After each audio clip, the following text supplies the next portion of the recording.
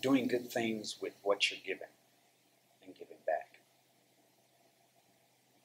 Education was the expectation that you do well in school. You know, sometimes with low expectations, you get low performance. You know, higher expectations, you get higher performance. And so I repeat what Coach McKiernan said about people being proud of where they're from. The sense of togetherness and taking care of each other and caring about the place where you live. And if you care about the place where you live, you know, you're going to take care of it. And you're not going to let outside folks come in and define that, which made us very unique. Southside was just, you know, not only cared about our community, but we cared about and took care of each other.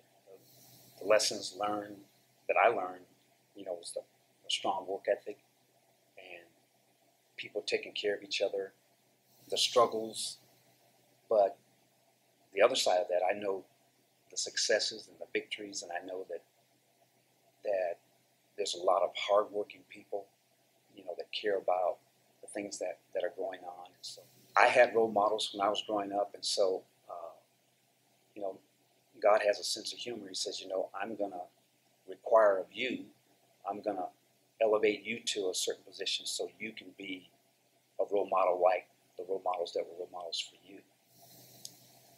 Community and obligation, the impact that you're having on people. You know, this is just kind of a part of my assignment. I said, God, if this is something you want me to do, you're going to have to show me. So I ran in 2012, won by 3,500 votes, served for 2 years. 2014, I lose by 289 votes. Instead of browbeating the people about voting, I challenged them about voting. I was elated to win again, but then it was like, okay, now when you push that green button, you know it's going to affect lives. When you push the red button, it's going to impact lives. So I don't take it lightly, but it's truly humbling to